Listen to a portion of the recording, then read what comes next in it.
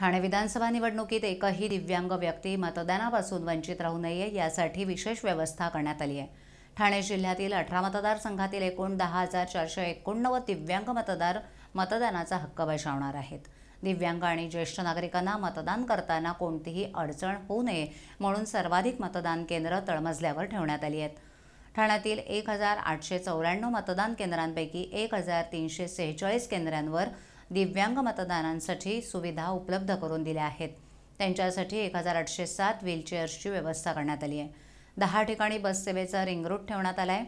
दिव्यांग मतदारांनी पालिका परिसरात प्रभाग अधिकाऱ्यांशी संपर्क साधल्यानंतर त्यांना मतदान केंद्रापर्यंत जाण्यासाठी रिक्षाची व्यवस्था करण्यात आली आहे। प्रत्येक वॉर्डमध्ये 5 ते 8 रिक्षांची व्यवस्था असेल, तर शहापूर आणि मुरबाड परिसरात रिक्षांची व्यवस्था नसल्यामुळे त्या ठिकाणी गाडीची व्यवस्था करण्यात आली आहे। दिव्यांग मतदारांना मदत करण्यासाठी जिल्ह्यात 2,395 स्वयंसेवकांची नियुक्ती करण्यात आली आहे। 61 ठिकाणी विशेष कक्ष आहेत। गेल्या लोकसभा निवडणुकीमध्ये ठाणे जिल्ह्यात एकूण 7,434 दिव्यांग मतदारांनी मतदानाचा हक्क बजावला होता।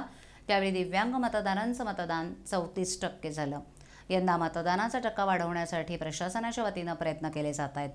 दिव्यांग मतदारांना कोणत्याही ठिकाणी मतदान करताना अडचण आल्यास किंवा काही मदत हवी असल्यास त्यांनी 1950 या हेल्पलाईन क्रमांकावर संपर्क साधल्यास त्यांना मदतीची व्यवस्था करण्यात आली आहे।